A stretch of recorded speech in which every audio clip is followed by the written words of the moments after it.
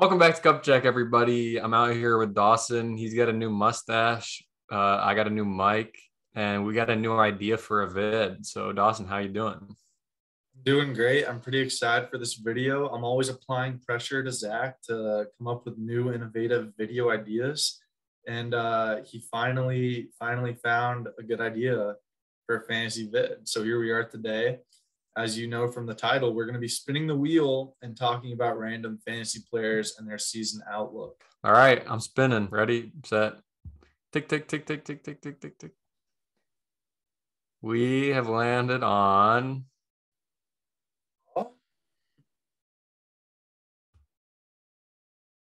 Goldschmidt, Paul Goldschmidt. Hey, Paul Goldschmidt. Zach, you want to lead us off? What do you think about Goldschmidt for this season? Um, okay, Goldschmidt. I like him. Goldschmidt is a second half player. If he is a guy that is not performing super well in the first half, I think it's a good idea to go make a trade for him. That being said, I still see a lot of value in Goldschmidt, and I think he's an underrated guy. He's always been kind of underrated, and he'll even get to a few stolen bases, which is kind of surprising. In our draft, I took Jose Abreu over him. That was kind of who I was deciding between, and I still like Jose Abreu more. Apparently, you don't. Yeah, But I think that decision is purely Reds based. Zach, being a diehard Reds fan, just hates the Cardinals. From a fantasy perspective, there's no reason to take Abreu over Goldschmidt. Goldschmidt is better in every single statistical way, including Baseball Savant, where Goldschmidt is just an absolute god. Not to mention, Goldschmidt's ADP is going at 53.6, according to ESPN Live Draft Trends. And Abreu is down at 65. So you do got to kind of pay up a little bit more for Goldie, but that's just because he provides so much more. And like Zach said, a second half performer.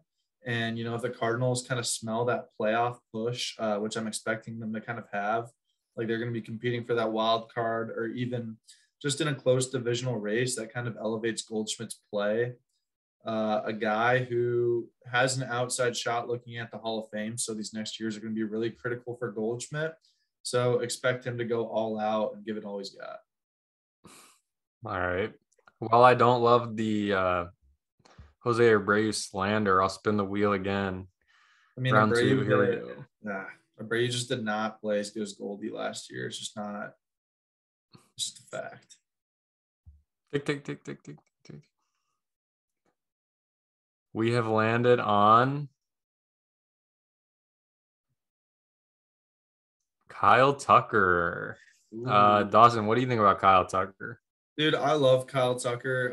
It really pained me when I offered him in a trade to Zach that he did decline, but I do love Kyle Tucker for this year. But I will say I'm not willing to draft Kyle Tucker over Trout, over Harper, and those are kind of the decisions you have to make on draft day.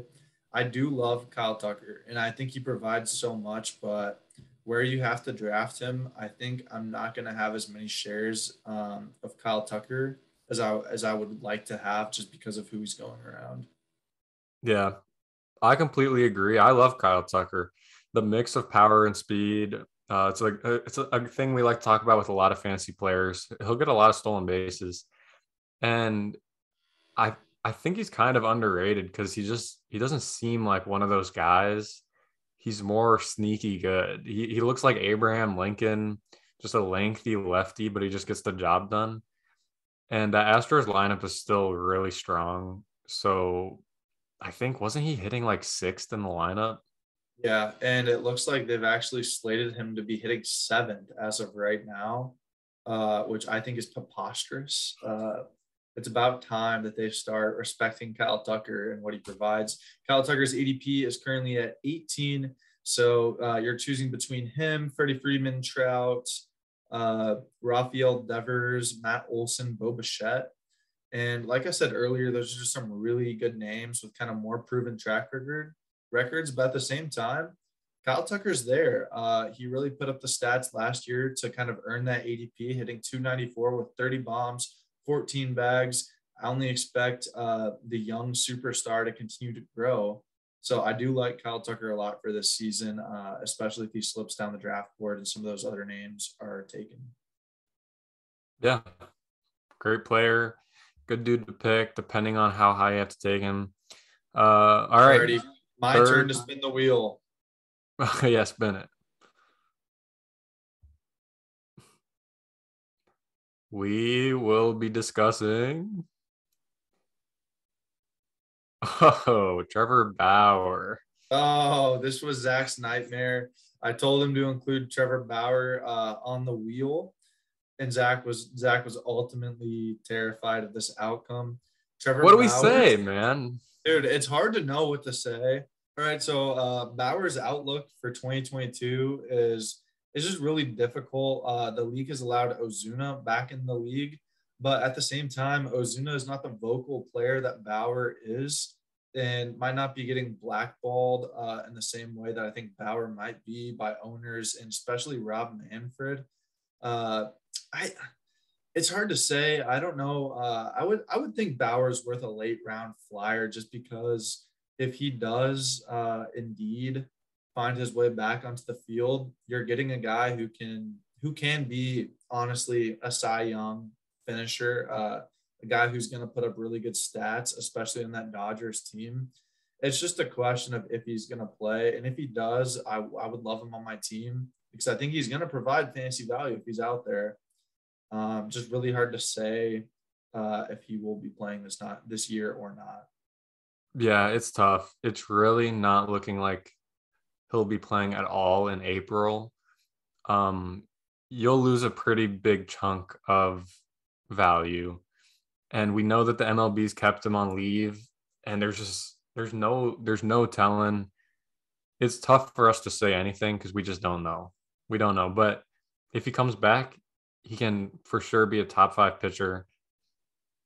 Yeah. Yeah, what's gonna be frustrating is he's gonna be eating up that bench spot as you wait and hope for him to be cleared to play.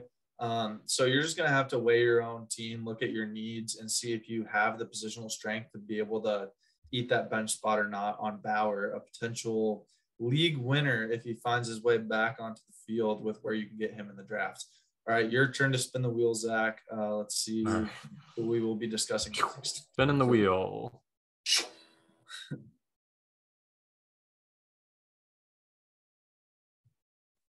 Okay, a little bit of more of an interesting wild card for 2022. 2022, we have Jared Kelenic.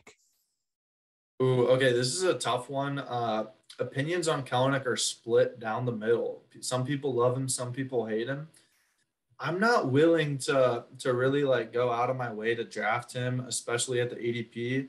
If he breaks out, which I really hope he does, and that young Mariners team, good on him.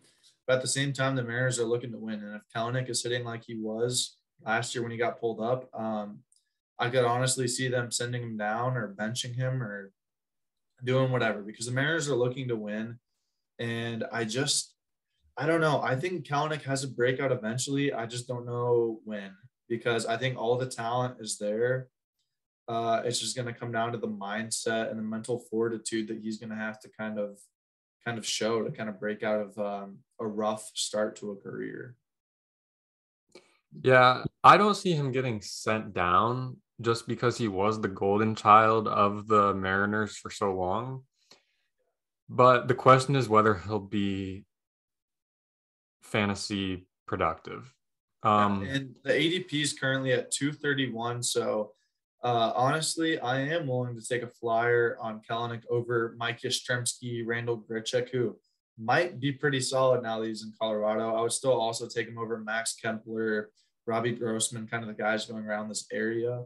But I would not pencil him in as my third outfielder, especially in a competitive 1-year league where you're trying to win now.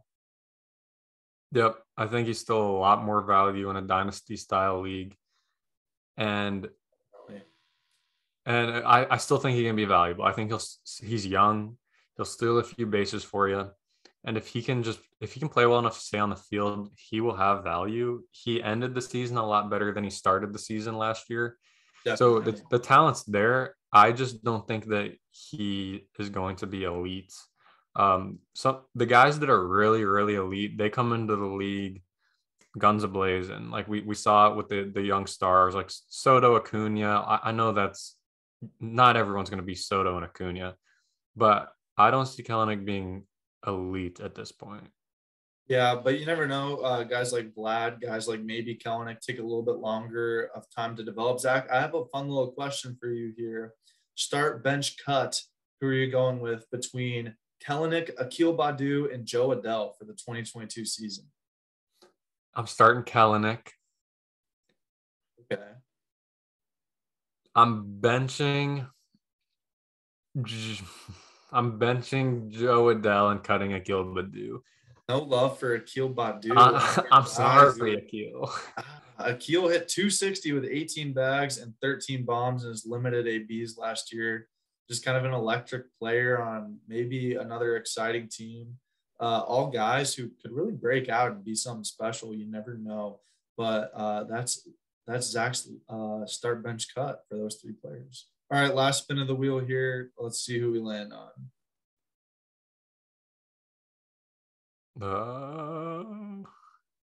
Matt Chapman. Hey, The Matt the Chapman. freshly traded to the Blue Jays Matt Chapman. How do you think that trade's going to affect him?